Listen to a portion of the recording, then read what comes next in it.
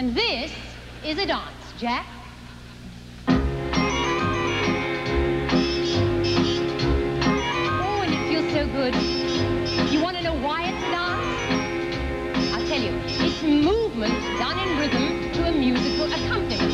And that makes it a dance. Now, it's not a very great dance, but it's a dance nevertheless. So now you know the first thing about dancing. If you can walk, you can dance. Anyone can do it. Anyone can dance. Anyone can do it. There's really nothing to it. Take a little chance. Move your feet to the beat of the music. Don't be an also-ran.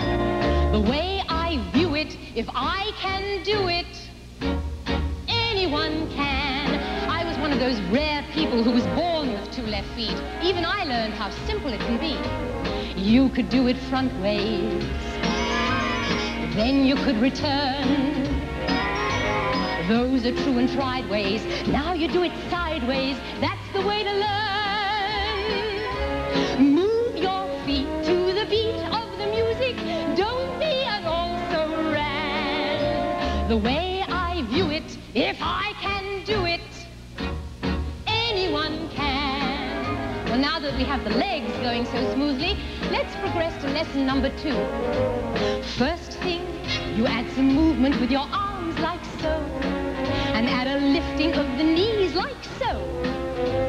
Next thing you know, your head begins to go, and your shoulders too. Then do a side kick, back, front, flick, pull, and slide, hop and glide. That's the way to dance.